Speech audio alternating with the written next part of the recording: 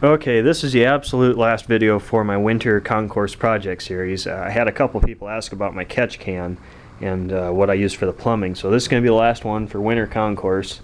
Anything else I do with the bike will be its own video. CoyoteGear.com is where I got the tank. I had it custom built. You just send them a drawing of what you want.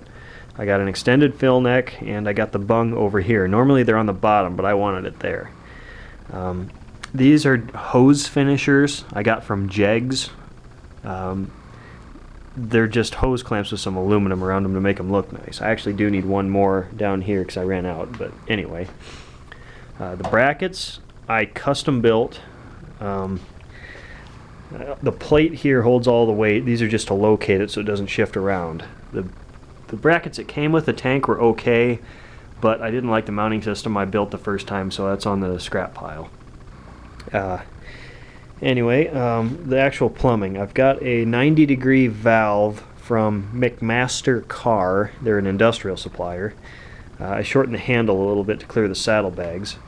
Then it goes to an NPT to AN adapter. Everything on here is 6AN. This is a Jegs filter. It's got stainless steel mesh filter material, so I can take this apart and clean it. And then I go AN to hose, 90-degree adapter, a little bit of braided stainless steel 6AN fuel line. That's also what's under here, except this has polyglass over it to protect everything underneath the seat and to protect the hose from getting rubbed through, which stainless steel should do that, but I just wanted this on there for an extra layer of protection, more to protect the bike than the actual hose.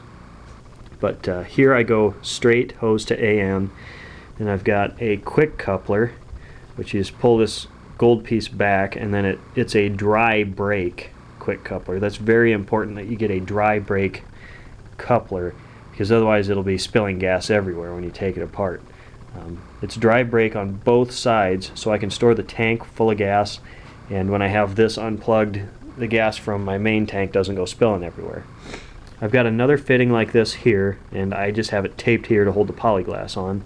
It goes underneath the seat, and then it goes to a 90-degree fitting like this one, and then there's a bulkhead AN fitting that you just drill a hole and then put the nut on the inside and then tighten it on. You can see that in the video where I take the fuel pump out of the tank. I don't remember what episode that is. It's one of the earlier ones in this series, but you can see all that on a different video. For the overflow tank, I've got some fuel rated line here. It's 7/32, so it fits on here really tightly, and it was almost impossible to get on that 1/4-inch hose barb down there, but it fits a little tighter. That's what I wanted. It's a little more flexible than the regular 1/4-inch hose, which is, you know, that thick stuff I got hanging on the wall. But anyway, that comes over to here. I've got it zip tied. It goes down along this bracket. I've got it zip tied to one of the holes I put in here for a tie down point in case I want to go like camping or something. I can just get rid of the top case, put a sleeping bag and a tent on here, and have somewhere to tie to. Then it goes underneath the bracket and lays in here, which you can't really see. It's a little dark right now, but it lays in here right between the grab handle and the seat, and then it comes down to my puke tank. I'll get some light here, just a second.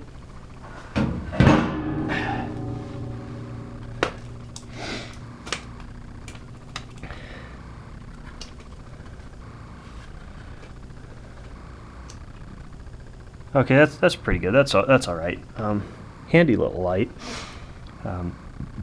The hose comes down here and it comes into this hose barb and this piece of square. This piece of square is welded to the outside of the main cavity, but it also has a hole so that these two are connected. This piece down here is not connected in any way to the main chamber. It's just welded to the outside. There's no passageway between these two. So if the gas expands and the fumes need somewhere to go, it will go in here into the main chamber through the rollover valve and then out this bronze muffler.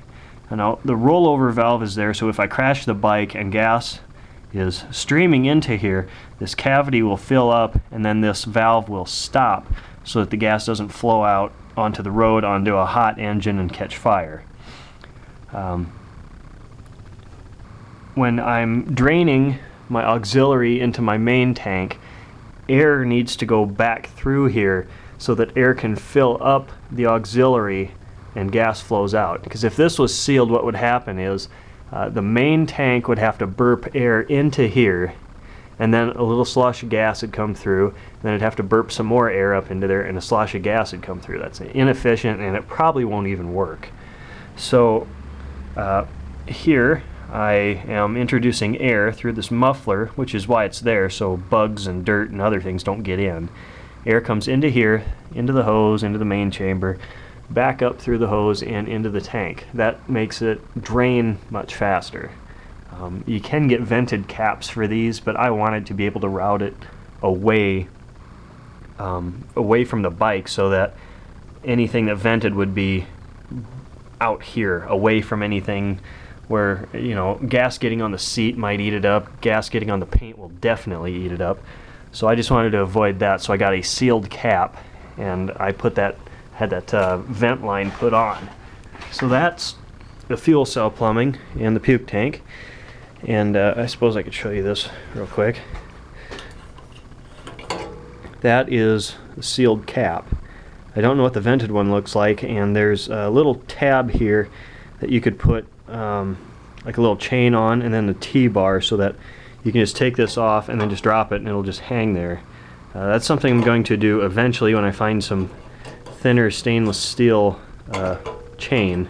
So all I have right now is that big stuff I'm using to build my metal sawhorses. But there it is. There's my tank. I've got the stamp of approval on it. We're good to go. And anything else on this bike will be its own video. It is time to go rallying. And I'm getting sick of talking about working on this bike because I worked on it all winter. Now I want to ride it. So I will see you later.